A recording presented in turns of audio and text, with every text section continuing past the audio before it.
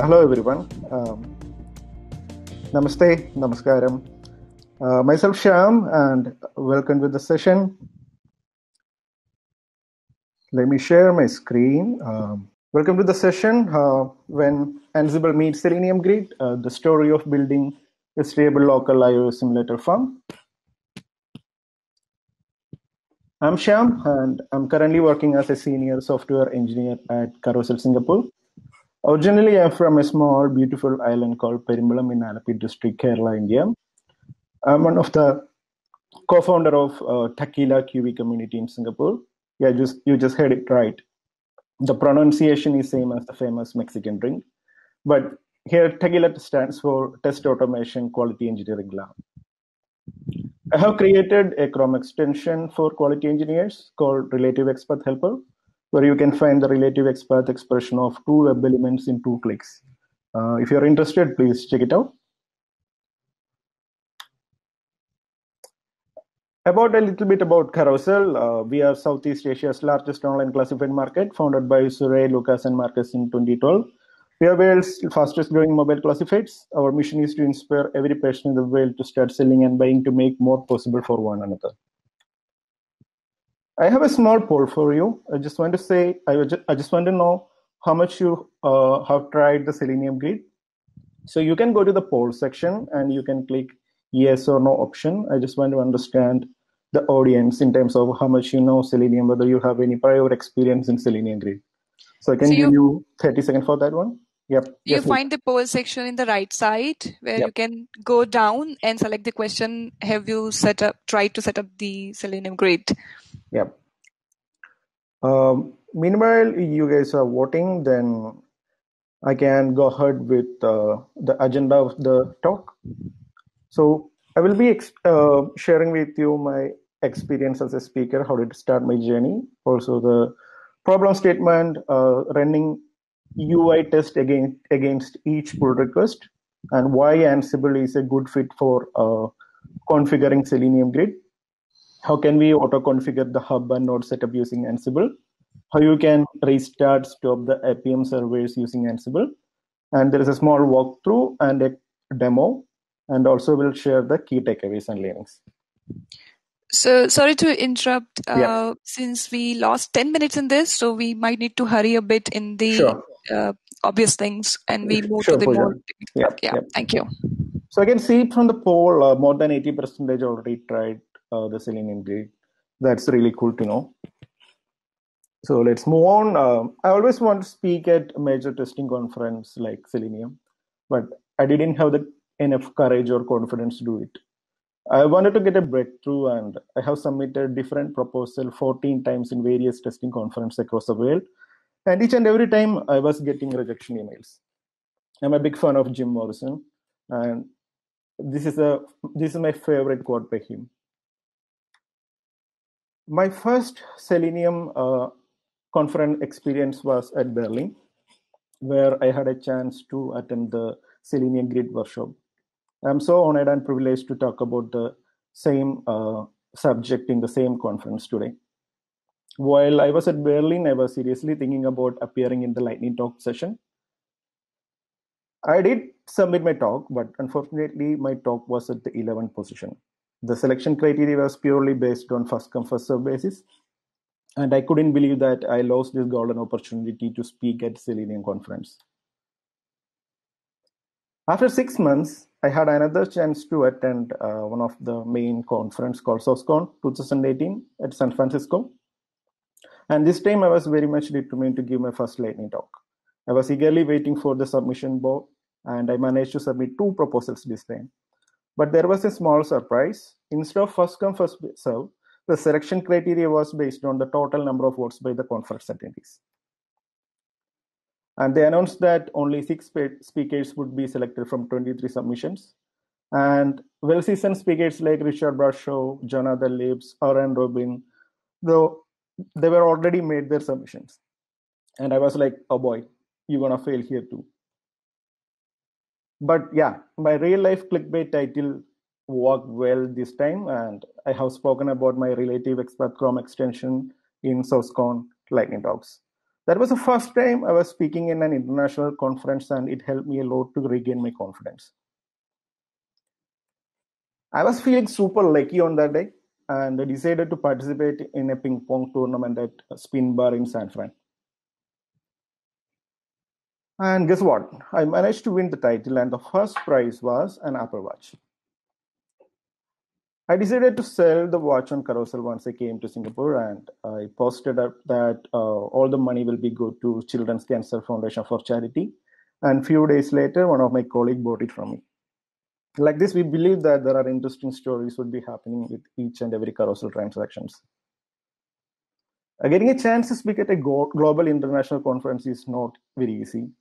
This is one of the main reasons why Tequila is providing a platform for everyone to speak, irrespective of the speaking experience. Last week, we have done our first online conference called Tequila Lightning Talks 2020, where 15 speakers have spoken about various testing topics in 10 minutes each. You can check out all the videos over here. You can scan this QR code later. Yeah, about the problem statement. So in Carousel, so we have the apps available on iOS, Android, and web platforms. Usually we do the nightly regression test. And we were thinking about running a subset of UI test that's around 20 existing critical UI tests against each pull request. One more criteria that we were looking forward to was get the test status within 20 minutes, that including the build time. In another word, when a developer opens a pull request and going for a coffee break and come back after 20 minutes, he or she should be able to see the test status on GitHub. That was one of the criteria. So we call it fast feedback test because you need to give the feedback in a very faster way. You don't need to wait till the nightly regression to get your result whether your peer has broken any feature or not. But our existing infrastructure was not capable enough to do it, support this. So this PIC says it. We had one Mac Mini connected with 2 Android and 2 iOS phone back then. This one we have developed as part of an internal hackathon event. So there were a few more issues, like people thought that we have a new charging station, and some people came to the test infrastructure and disconnected the USB from phone and charged their own phones. So the challenges we had here is the device maintenance, like we had battery issues, OS dialog boxes, then the connection issues, Wi-Fi was disconnecting, ADB related issues, Xcode related issues, and definitely we needed for more parallel runs in order to bring down the total execution time. Also, there were spiking up of peer. So we needed to support each and every pull request. And we have releases on every Friday, which means we have a code freeze at 8 p.m. Thursday. The total PRs will be spiking up just before the code freeze because they needed to ship everything and make sure that all the code's in before 8 p.m. So we need to support that one also. So what if multiple PRs comes on the same time? We needed to support each and every PR, right? So with only 2 phones, it's not enough. If you go ahead with the cloud vendors also, let's say you have purchased 10 concurrent session, but what if 4 or 5 PRs comes at the same time and all the last PR need to wait for all the other execution to be finished, which may eventually result in exceeding more than 20 minutes. So that against our acceptance criteria. So that was another challenge. And lastly, which one should we use for test execution? Simulators or the real phones? Yeah, so some people argue that we should be testing on the real device always because none of the customers or clients are using simulators in production or emulator. That's a debatable point, but when we are running our sanity test before the release, we are running on real devices. But for fast feedback test, we are running it on the simulators. We decided to proceed with tackle the iOS issue first because we felt that that's the most problematic one because there are already solutions available for web and Android with Docker containers. This is how it's gonna look like. There will be Selenium Grid. Since most of you guys already know how does it work, I will just quickly go through it. So there will be a hub, and Appium server will be running as node, and it will be connected to the grid. And when we are instantiating a driver, we will be pointing towards the grid URL, and it can talk to the Appium server. So the queuing will be automatically taken by the Selenium Grid. There will be one-one mapping between Appium server and simulator, which means that if in a MacBook, if you are using 5 simulators, there will be 5 Appium server will be running. This is how the grid configuration for Appium look like with Selenium Grid. So you can see that you need to specify on which port the Appium is running. You can add the UDID also along with this one. The device name, the hub details, hub port, hub is if it is the IP address of the hub or such details you need to fill with the configuration. And you can, when you run the Appium server, you can pass it as a parameter so that Appium will understand I need to register with the Selenium hub. And how you can automate this process. So how you can start a hub programmatically, start an Appium programmatically. Also, you need to create few configuration files for Appium. Is it possible to automate that one? Also, how you can start and stop Appium server on a remote location programmatically, because you don't want to do it manually. And sometimes you need to periodically restart the hub by nodes. How you can really do that? Is it possible to automate? Answer is yes. So Ansible will help you to some extent. So Syam, maybe we can skip through the definitions and move to the workings because we are going late of time. Sure. Yeah, I will handle that. I will going fast, no problem. But no worries, Pooja. So Ansible basically it's an open source configuration management, and it's founded in 2013 by Michael Dehan. And currently it's part of Red Hat. Basically, everything will be working based on SSH. I can tell you an example. Let's say you have 10 machines with you, and you have a use case like every morning 6 a.m. all the machines should be restarted. So what you can do, you can set up this with Ansible, and Ansible will have a hub, and it can connect all the other nodes via SSH. And you can write your script for restarting the machine at 6 a.m. So what the hub will do, it will send the command to all the connected nodes, and it will be restarting at 6 a.m. So this is just an example. So likewise, we can start Appium server and create the node configuration, etc. This is a high-level overview of how does the Ansible architecture look like. It has something called playbooks. It is plainly YAML files called it's yet another markup language, and there is something called inventory file where you specify which are the IP address of the machines to be connected. And there are a few other stuff like there are inbuilt libraries like core and custom modules and plugins connection API.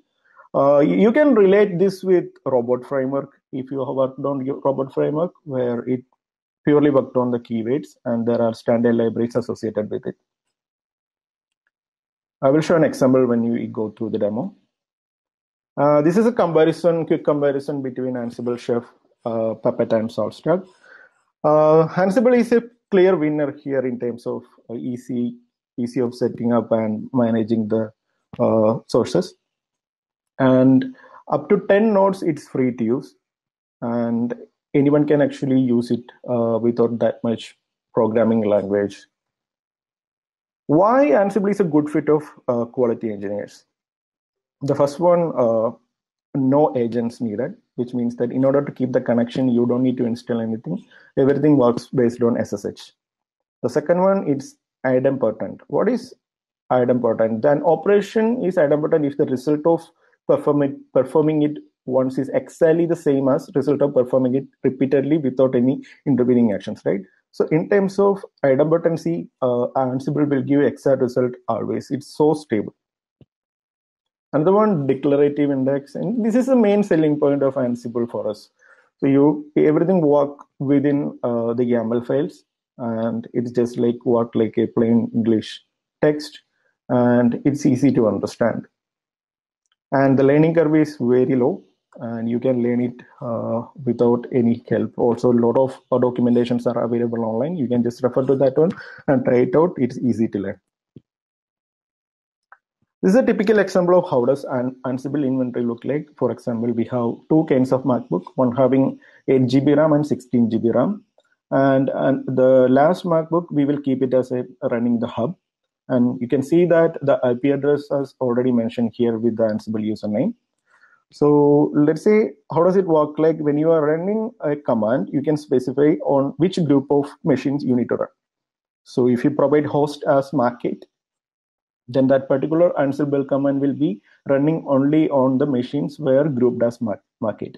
For example, you want to start the Selenium Grid hub on a particular machine, right? So that when you run that command, you just specify it should be running in the host as grid. So it will be running only on that particular machine. Yeah, this is how a typical YAML file look like. You can see that this code I am using for killing an Appium server. What it's called, it will call a script called killserver.sh, and you can see the what happens inside the kill server. So it will fetch all the process ID of the Appium, and it will kill one by one. And you can see that this action will be happening on Mac8 and Mac16 machines. So it's very easy to understand, right? And this is a high-level overview of how does the architecture look like in order to set up the iOS simulator farm. You can see that, yeah, so there are starting hub modules, starting Appium modules, killing it, and downloading distribution build, because you need to, when you want to run a test against each pull request, you need to get the build for that particular branch. Then you need to pass that build to all the machines, and then only Appium can take care of it. Then in order to configure the Appium nodes, writing a new configuration file, also you can automate that one. And occasionally, if you want to automate the JVM or the entire Mac machine, that also you can do. So it's a combination of Ansible, Appium, and Selenium Grid. Yeah, this picture illustrates how did we set up the MacBooks in our server room. So we had around 6 to 7 MacBooks connected like that in our server room. One machine will be acting as a hub, and another one will be all the other machine will be acting as node. Let me share my desktop again, and we will go through a quick code walkthrough.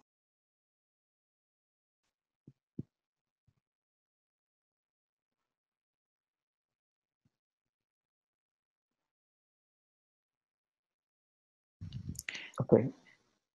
Are you able to see my screen again? Yes. Okay, cool. So the code is already available on the GitHub repository. You can check it out. So in this example, I am illustrating it as a local machine. I am not connecting to any other machine. Every code will be running on my local. And that's why I have connected that. It will be on the local host and connection is local. There is an Ansible configuration where you need to specify the path of the Python and the inventory file. We have already seen that one, right? So we're going to call the setup.yaml file, and you're going to call a role called Selenium Grid Appium. So you can see there is a folder called roles, and here you can see Selenium Grid Appium. There are 3 folders here: default, file, and task. And you can see inside the task, there is something called main.yaml, where you are specifying which all actions that need to be taken place. So what it will do, it will download the Selenium standalone jar first. It will configure the hub. It will configure the node. If the hub is running, it will kill the hub. It will kill the Appium. It will kill the grid, and it will start all the Appium nodes again.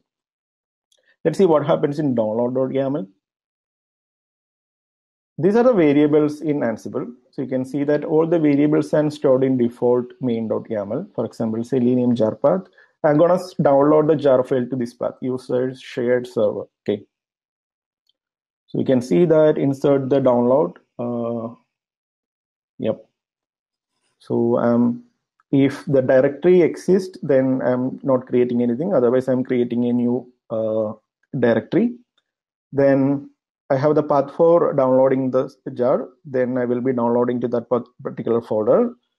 In the main.yaml default folder has the version need to be already given. You can check that out.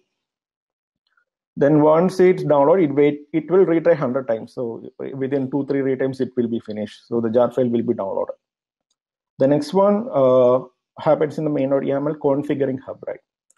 So you know that you need to create a JSON file in order to configure that one. In the template folder, you can see this will act as a boilerplate. You can see that you can pass this variable to this one, so the corresponding port will be created. Already hard-coded for us the localhost port. So it will try to create a new JSON file for the hub configuration. And you can see how does it look like. So there is Ansible has something called template. So it will pick up the source hub.json.j2 and it will try to create a hub.json in the given path. Same for the Appium. So you need to create the Appium nodes. That one you can do by calling another task called configure Appium mac.yaml. And I am passing 2 loops here. So you can relate this like a while loop.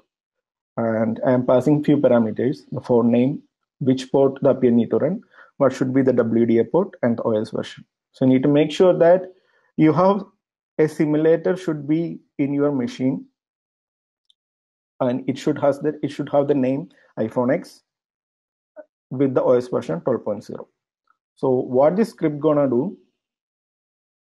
Configure Appium Mac YAML file. It will call the instruments command, and it will list all the devices, and it will pick up the corresponding device name with the OS version.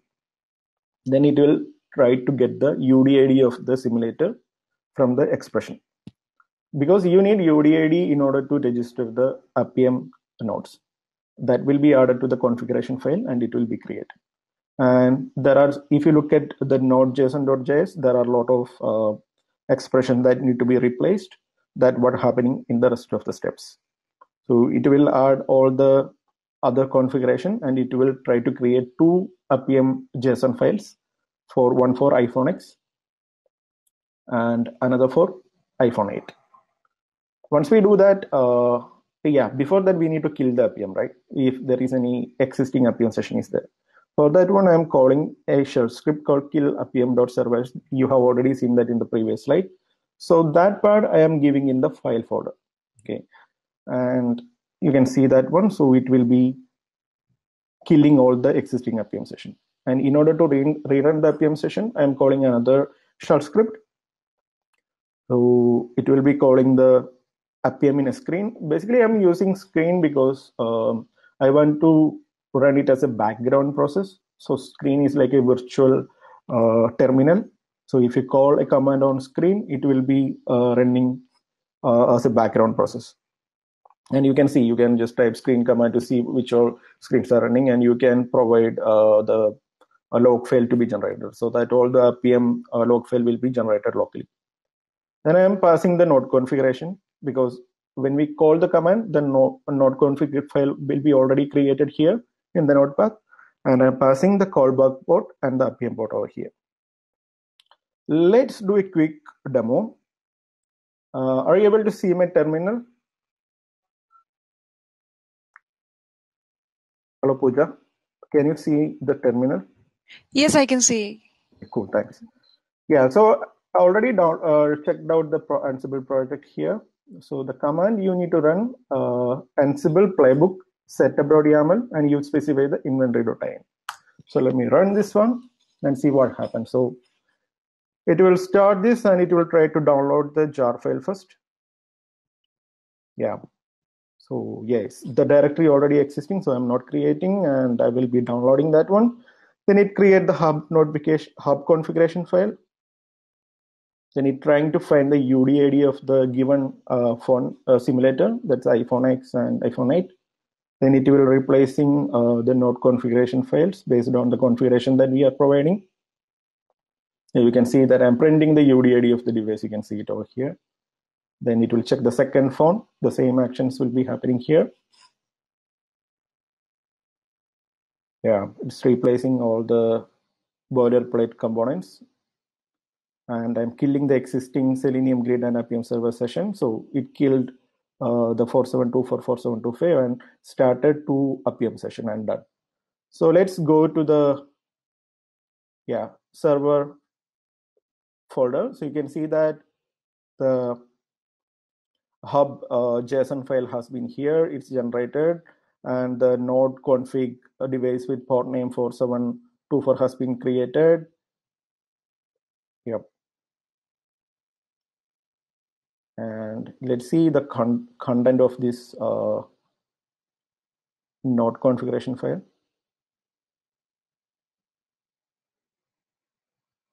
Yeah, so you can see that the browser name is iPhone X, the device name, the UDID I'm passing. I have already passed UDID again, then application name, Appium node name, then the URL to hit, the host, etc. So I've already given all these parameters in the as a variable. So it will be creating the Appium nodes over here. And let's see whether it has came here or not. You can check localhost. Yep. And two nodes are registered here, and you can see that the iPhone X is here and iPhone 8 is here. Now you just proceed as usual. You just call this hub URL with your driver instantiate, and you pass the capability as the UDID capability here. So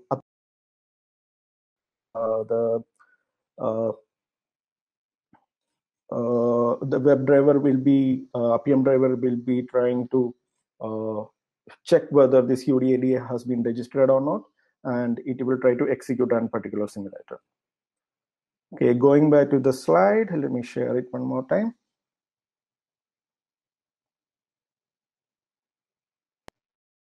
Okay, cool.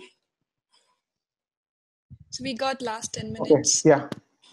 5 minutes to wrap up and 5 minutes question. Sure. So customizing the Selenium grid. You can see my screen, right? Yeah. So so we had a strategy like one node equal to one simulator, and we could see that you can run up to 8 simulators in a 16 GB RAM machine, and we are using different Appium servers for each node. And in order to customize it, we have used the custom capabilities and custom servlet.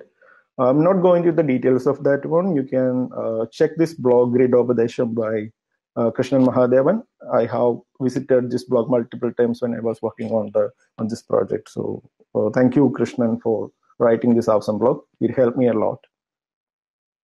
The challenges we face are so downloading and distributing the test build, because we needed to get the build for each and every PR. And what we have done, we have added this to a GCP bucket, and again we downloaded the corresponding build to each machine. You can upload it to a centralized location and tell Appium to fetch it from there, but it's quite time consuming. Appium will be more faster if your app file on the same machine. Then periodic handling multiple runs at the same time. So this one need more parallel session, because there will be multiple peers will be coming on the way, and we needed to handle that one also. So periodic restarting of Appium servers, because sometimes it get frozen and you needed to restart the Appium server in order to make it correct again. Then there were Wi-Fi issues, like sometimes the Wi-Fi was disconnecting and we are not able to run it further. So we need to handle such issues. And after the COVID situation, this became very painful. Like we needed to debug it from outside the office network. And we have connected the VPN machine to the hub so that we can connect the Mac machine from home. And we needed to get the screen recording. That one we solved using the Appium's default recording option. Moving to the key takeaways and learnings. Ansible is very easy to learn, and you can use it without any prior experiencing in programming language. And it's easy to set up and maintain it with readable YAML files. And it's truly a QWebs tool, and it's easy to configure Selenium Grid with Ansible. I think you can just refer these links in order to learn more. And thank you everyone. I really feel great to get this opportunity. I really would like to thank my colleagues at Carousel and Abhi, Jerry, Long, Nan, Eva, Tiger. So thank you for all your support. Thanks all my mentors. Yeah, thank you, Syam. And it's a lot about great and Ansible, and it's about more about its perspective, like what can solve your problem, not getting attached to one thing, and then doing the thinking problem solving at the core, and then choosing what is right for your case. That's a good takeaway I would take from this session. So thank you. We have a few questions in the Q&A. Maybe we can have a look at them. Sure. So there is a question from Harshita. Okay. About how to run one test case in all the platforms. Yeah, that's a good question. So ideally, we should we are on multiple platforms, and keeping different test cases for multiple platforms were not an option for us. So what the team has done, we have a single test cases to support multiple platform. Like let's say we are using Java with Cucumber framework. So we have a base class and the subclasses for each and every platform. So we are using page object pattern. And for example, we have a login page. Okay. So imagine the login is implemented differently for Android and iOS. So what you can do, you can create a subclass for Android and a subclass for iOS in order for the login page. So it depends on which platform you are running the test. That class will be instantiated and the method in that class will be overridden. So that's how we have done. So basically we went ahead with writing all the subclasses for different platforms, so that in abstract level, your Cucumber BDD scenario will be looking same, but it has got a different implementation according to each platform. I hope that clears your doubt. Yeah. Next question we have from Shrikant. How can you manage the execution time of a critical test where login test is prerequisite? Oh, okay. Yeah, that's another good question. Let's say login is something you're gonna do for all the test cases, like, and the question is like, since this is a common method, can we exclude that one?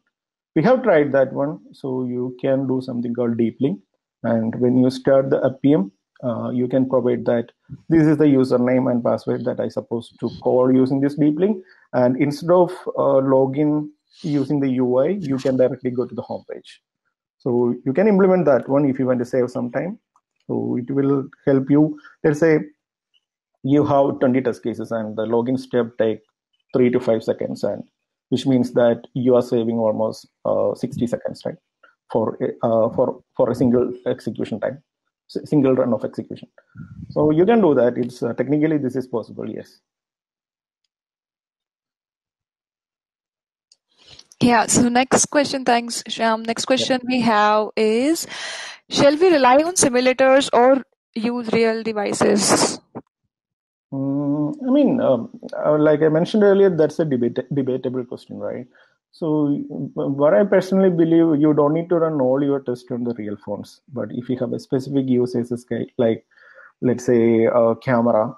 So at Carousel, we are working like something called Snap, List, and Sell. So where you need to take the photo of a product and you need to list so that buyers can check with you, chat with you regarding regarding the price and the item condition, etc. So you cannot do this with simulator. So such special use cases also, it will be nice to test it on a real device during the sprint when you are doing exploratory testing, but not every time, especially at least for running this fast feedback test. I don't think it's necessary to run it every time on the real device. Yeah. Next question we have from Sharath. In parallel testing using Grid, should we config each node with UUID? Yes, ideally. Why I have mentioned this, because UDID will be help you to navigate your test to a specific simulator. For example, even though there are multiple simulators are available, you would like to run your test on a specific device. So you are telling your framework saying that, hey, I want to run this particular test on this particular simulator rather than picking up the random data. So in that case, UDID is very much helpful. Yep. Okay. And the last question we have is we can take from Harish. Can we trigger the test case from Windows machine to run test on the Selenium Grid in Mac?